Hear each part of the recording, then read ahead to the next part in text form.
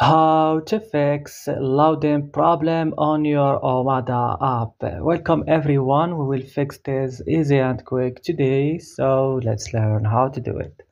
Just open first the settings of your mobile phone. Click at apps option next. Search for Omada app. Click on it when you see it. Here guys, you will find this list. Scroll it down. Click on the storage option. Click clear cache in the corner of the screen. Back next. Click right now force stop and click OK. Go directly guys to Play Store or App Store, update your Omada app on the last version, and after doing that just restart your phone and that's it. I hope this video is useful. Don't forget to like and subscribe, and bye.